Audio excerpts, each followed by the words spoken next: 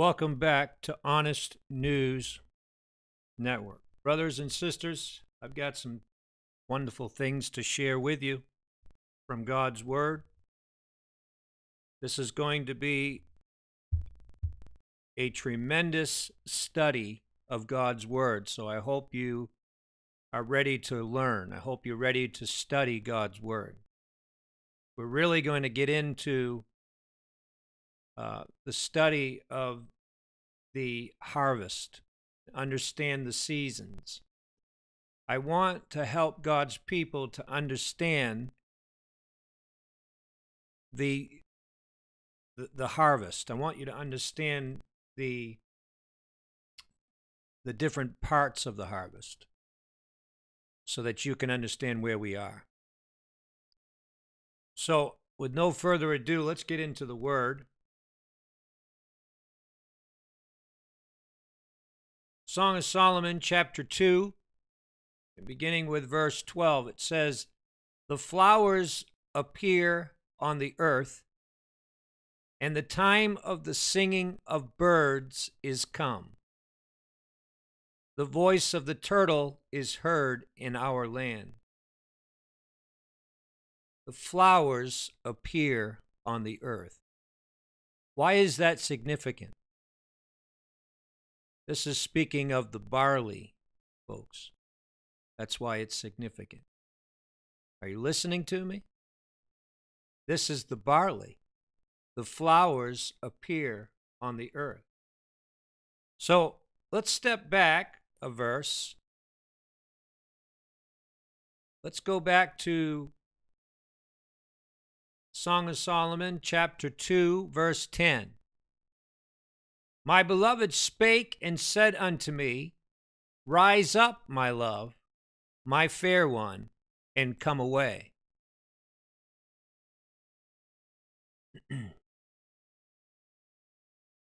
For lo, the winter is past, and the rain is over and gone." Why is that significant?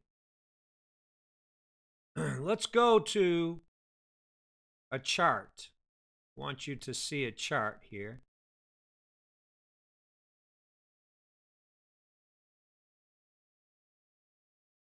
And you're going to understand why this is so important in a moment.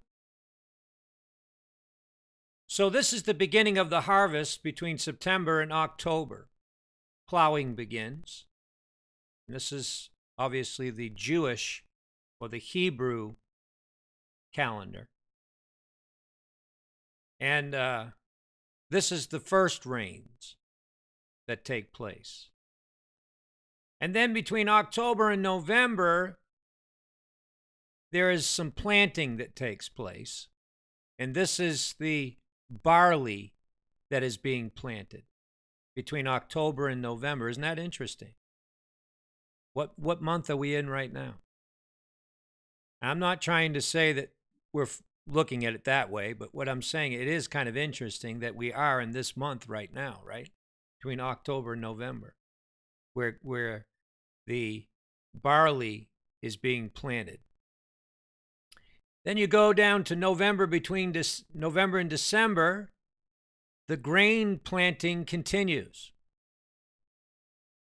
And then between December and January, in the 10th month, is the main rains, or the former. Or actually, this is the moderate rains. So the beginning between September and October, this is the former rain. And then the moderate rain takes place between December and January.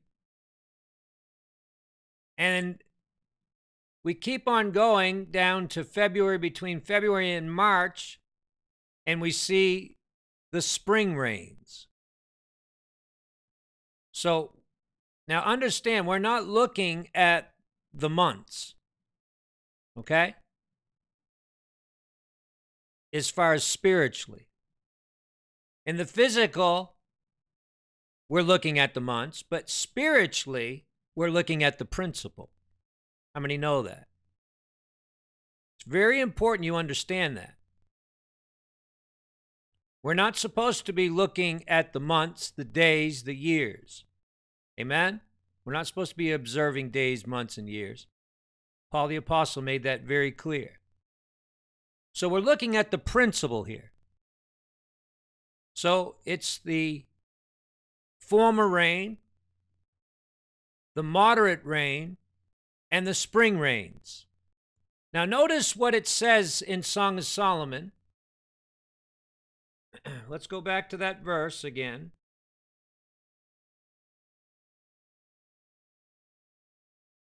What does it say? For lo, the winter is past. That means December or October, November, December. All this is past. Winter is past. And the rain is over and gone. That means the early rain, the moderate rain, and the latter rain. Hello? And then the next verse says, the flowers appear on the earth. The time of singing of birds is come, and the voice of the turtle is heard in our land. What is significant about this verse? The flowers appear on the earth. The rain is over and gone. Folks, let's look at the calendar again. If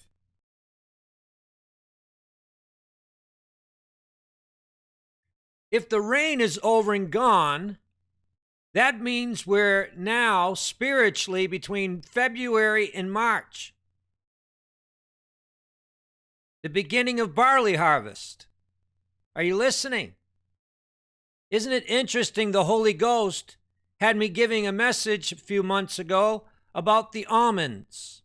Remember? The almonds has to do with being awake, to be aroused, to be alert. And now we look at between March and April spiritually, and we're at barley harvest begins.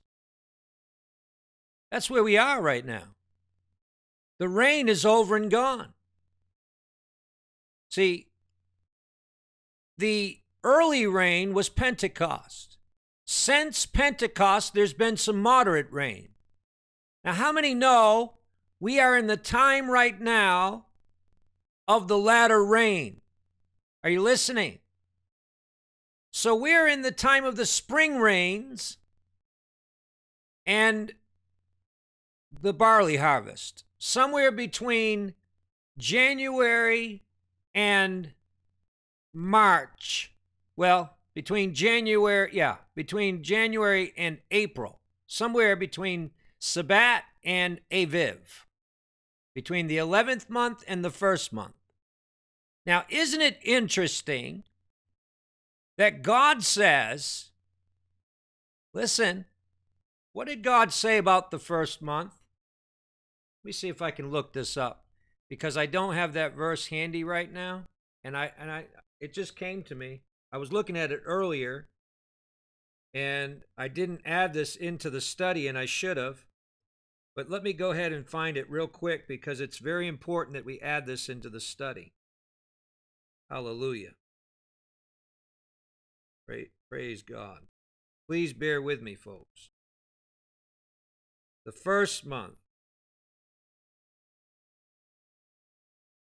Hallelujah. What did the Lord say about the 1st month? I can find it. Hallelujah. It's talking about the rain, the latter rain in the 1st month. Let me see if I can find this. I don't want to go any further until we get this verse, because the Holy Spirit just brought it back to my remembrance. Please bear with me. I apologize. Just have to hold tight there and be patient with me. So, hallelujah. Let's try.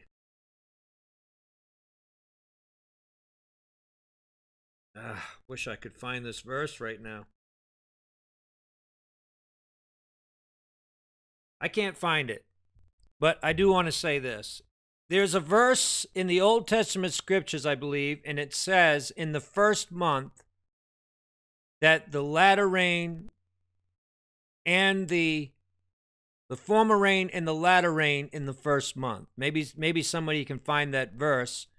I will try to find the verse for you, and I will put it in the description of the message. I hate that I don't have it handy right this moment. But it says in the first month, the latter and the latter, or the former rain and the latter rain together in the first month. Now, look at this calendar in front of us. What is the first month? Barley harvest begins. So why is that significant for the early rain and the latter rain together? Because this is speaking of the fullness versus the earnest. How many know the early rain is speaking of Pentecost, right? That was the earnest of the inheritance. And Paul said, we received the earnest until the fullness. So we know that the earnest was poured out at Pentecost. Now, since Pentecost, there's been the moderate rain, like Azusa Street, right? God has poured out his Spirit at different times since Pentecost. That's the moderate rain. That's where we see the main rains in between the first rains. But then you have, last but not least, we have the spring rains, or the latter rain. Are you listening to me, brothers and sisters? And God says in his word, in the first month, I just remembered, it's in the book of Joel, is where that verse is. It says the early rain and the latter rain together in the first month. The first month is barley harvest. That's when the barley harvest begins. Are you listening? So if we are between January and April, somewhere between these months, right now spiritually, then we know that the next thing to take place is not just the latter rain, but the latter rain and the former rain together. Amen. The fullness of the Spirit is going to be poured out in the first month. Now, when we look at the verse of Scripture in Song of Solomon that says, lo, the winter is past and the rain is over and gone, that lets us know that the latter rain has passed. That means the next thing to take place is the barley harvest begins. The flowers appear on the earth. Are you getting this, brothers and sisters? It's springtime, spiritually. Amen? It's springtime. Barley harvest, the first fruits out of the barley, will take place in the spiritual springtime. Praise God. I do believe we are in that time right now, spiritually. Now, as you can see here on this Hebrew calendar, what follows is the wheat harvest during the dry season. There'll be no rain during the wheat harvest. There'll be no rain all during the great tribulation. There'll be no rain of the Spirit poured out. You see that? From April all the way down through to, to the end. There's no rain. The Spirit of God will not be poured out. Do you see why now? The church, the wise virgins, are saying to the foolish virgins, we can't share our oil. They need that oil. The oil is a type of the Holy Spirit. The rain's a type of the Holy Spirit. The wind is a type of the Holy Spirit. Amen. And so it's going to be dry during the time after the barley harvest is completed, after the church is caught up. Now, I don't know if you can see this or not, but here, the barley harvest is completed, okay? The church is caught up here. This is where the church is caught up. Barley harvest begins. This is where the bride is caught up, in the first month, where the latter or the former rain and the latter rain is together. Amen? And this is in the book of Joel. Okay.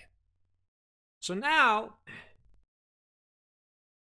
look where the grapes and the figs, you know, the Bible talks about the grapes, the trampling of the grapes. That's during the summer heat. Folks, God lays it out for us, doesn't he? It's all right here. The plan of God is right here. So now let's look at a different graph or a different chart. Hallelujah. These are the biblical holy days, which are holidays. That's where holiday came from, by the way, holy days. And they changed the spelling of it. But look here with me. We were just talking about the spring season. Now look how this works, brothers and sisters. Passover, first fruits, Pentecost. Now, if we match this up with the harvest, and unfortunately, I cannot put these side by side right now. I wish I could. I wish I had the ability to do this. But if we were to overlay the calendar that we were just looking at with this chart that we're looking at right now, you would see that the Passover takes place after, listen to me, after the barley is already beginning to grow. How do we know that? Because when they came out of Egypt, it was called the Passover, right?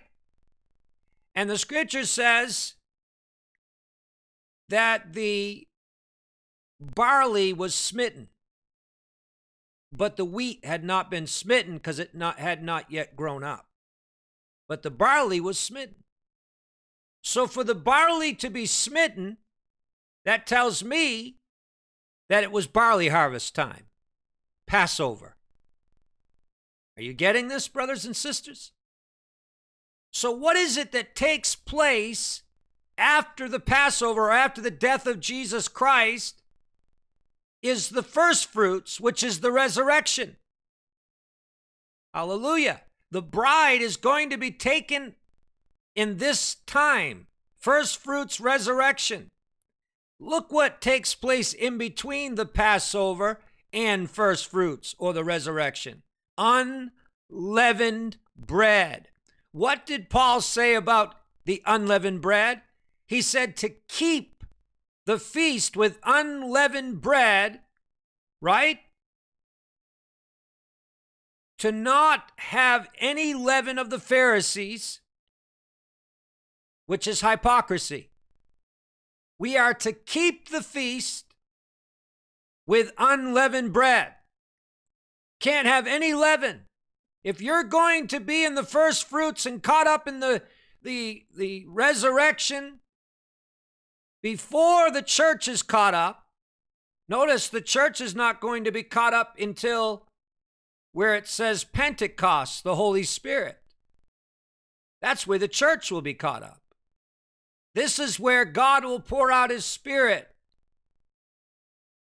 Listen, brothers and sisters, this is where the church, in between the first fruits and Pentecost, is where the church is going to receive their oil. And when I say oil, I don't mean the oil they have right now. I mean the oil that they have besides the oil they have right now. Because the wise virgins took oil with their lamps. They already had oil, but they took extra oil. And this is where they're going to gain that oil, is between the first fruits and Pentecost. Now, realize, folks, they're going to have to gain that oil before the bride leaves. Before first fruits. Why? Why would the oil have to be given before the bride leaves? Remember what we just read or just looked at in the harvest? There'll be no more rain. The Spirit of God will not be poured out anymore. This will be dry season. So, do you see how important the ministry of the bride and the Spirit is right now? The Spirit and the bride say, "Come, and all that are athirst, come and drink of the water of life freely." Now, who is the Spirit and the bride speaking to? The wise virgins obviously are listening and paying attention, because this is where they got their oil. Are you listening? That's what we're doing. That's what this ministry is. Make sure that you're getting all the oil you can get. Amen. You're going to need it. You're going to need the Spirit of God. You're going to need to be filled with the Spirit. Amen. Hallelujah. So, we've got to keep the spiritual feast without any leaven. Cannot be any hypocrisy. Cannot be any leaven of the Pharisees. Amen? It must be sincerity and truth. Purge out the old leaven. There can't be any leaven. Hallelujah. Between the cross and the resurrection is where the sanctification takes place. That's why Paul the Apostle said that I might know him in the power of his resurrection, being made conformable unto his death. Paul understood it starts with Passover. It starts with the cross. And sanctification takes place in between that. And then the power of the resurrection, glory to God. This is the first fruits. So where are we right now? I believe the bride right now is in the place of unleavened bread, where we must make sure that we have no leaven that can puff us up. Got to make sure that we're totally pure of any leaven. Amen? Why was it the children of Israel, when they came out of Egypt, had no leaven in their bread? They didn't have time to put the leaven in the bread. It was very urgent that they would leave out of Egypt that night. Amen? They had their staves in their hands, their staffs in their hands, and they had their shoes on their feet, and they had to be ready to go. So the women did not have time to put the leaven in the bread. And that's why, to this day, there is what's called the Feasting of Unleavened Bread. Now, that's not something we observe physically anymore. The ceremonial laws have been done away. But spiritually speaking, we are to keep the feast without leaven. If we're going to be in the first fruits, Brothers and sisters, there cannot be any leaven. Can't be any hypocrisy. Can't be any pride. Amen? God's got to remove all the pride, all the hypocrisy, all the self-righteousness. Isn't it any wonder, brothers and sisters, that God has had Brother Joseph giving messages concerning self-righteousness just in the last few days? Because we're getting closer to the first fruits. We're getting closer to the resurrection. We're getting closer to that latter rain and the former rain together in the first month. Glory to God, brothers and sisters. And what is the Lord saying? The Spirit is saying, rise up, my love, my fair one, and come away. Hallelujah. What follows after that is the figs, the grapes. That's the wrath of God, people. The figs has to do with Israel being gathered in, the 12,000 of each tribe. The figs putteth forth her green figs. Amen? Let's go to that verse. Hallelujah. Praise you, Jesus.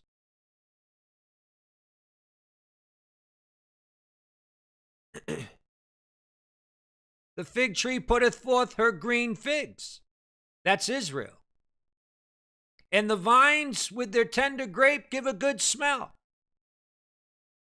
Arise, my love, my fair one, and come away. Now, when Jesus came to Israel the first time, there was no fruit. He cursed the fig tree. But notice what it says. The fig tree putteth forth her green figs. Amen. The Lord will yet choose Jerusalem. There's a remnant God is going to save out of Israel. And then after that will be the tender grapes that will be trampled in the wrath of God.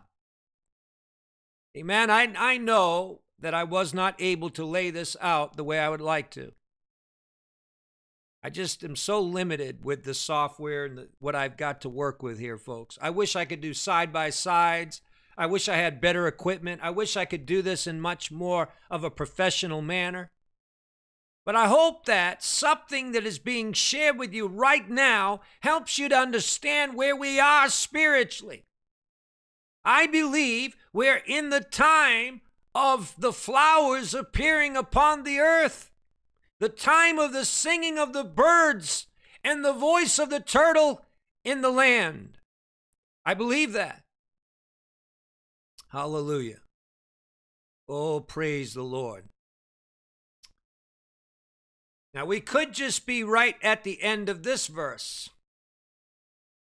The rain is over and gone, because have we really received the rain, all the rain that we need? No. So let's go again to this verse in James. Be patient, therefore, brethren, unto the coming of the Lord.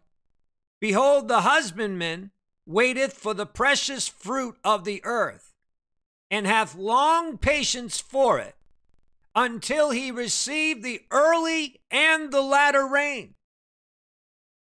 Are you listening, brothers and sisters?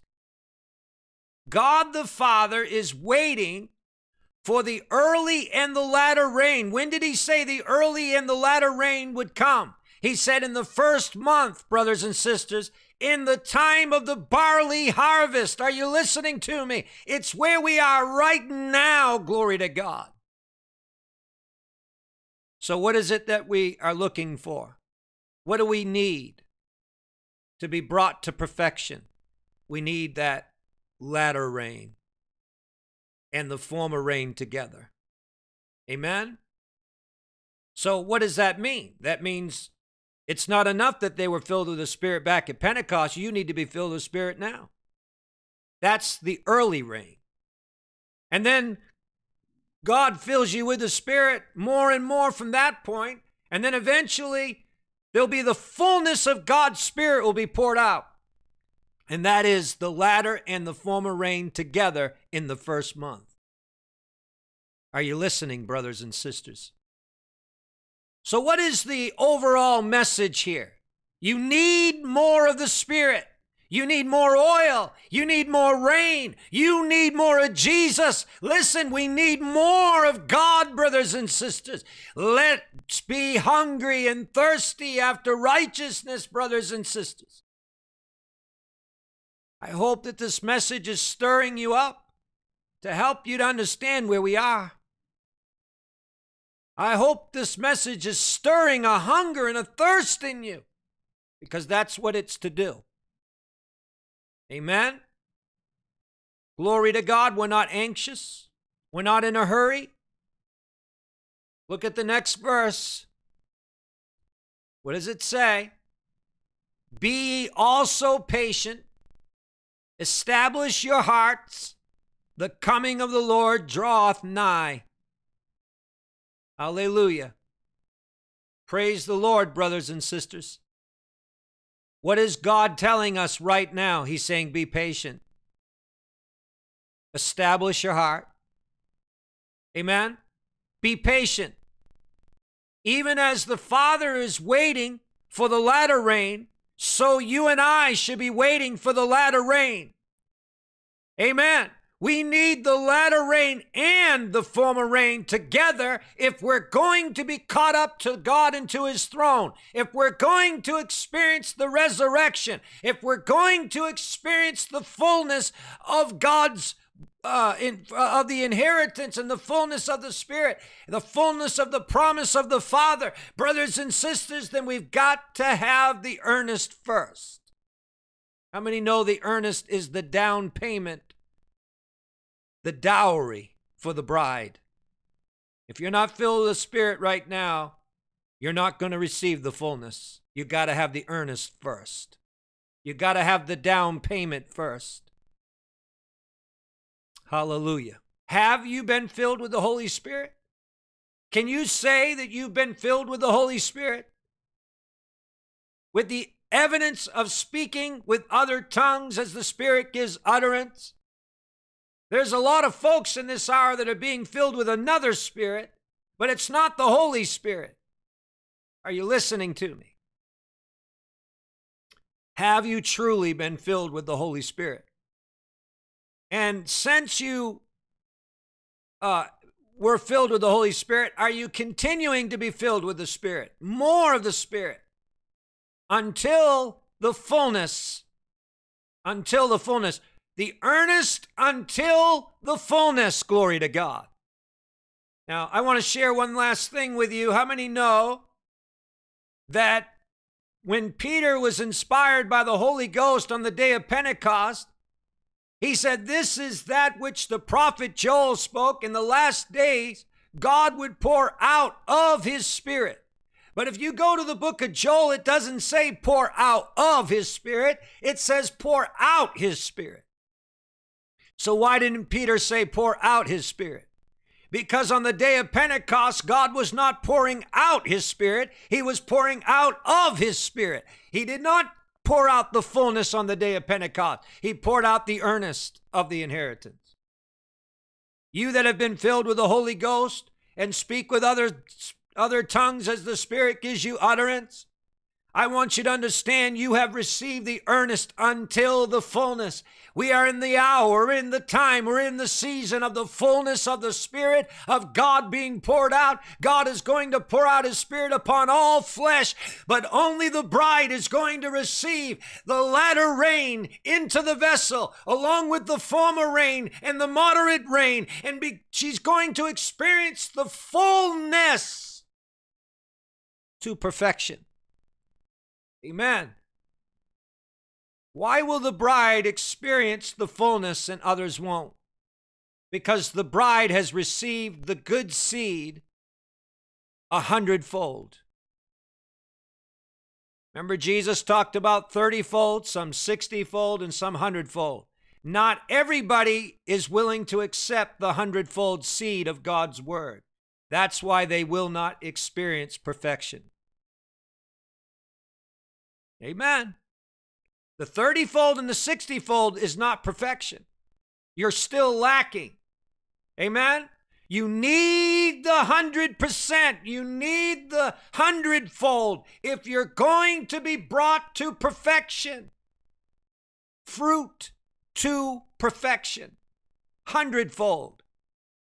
If you do not have the Word of God and believe the Word of God for full, complete perfection, blameless, harmless, without fault, innocent before the throne of God, you cannot attain to that.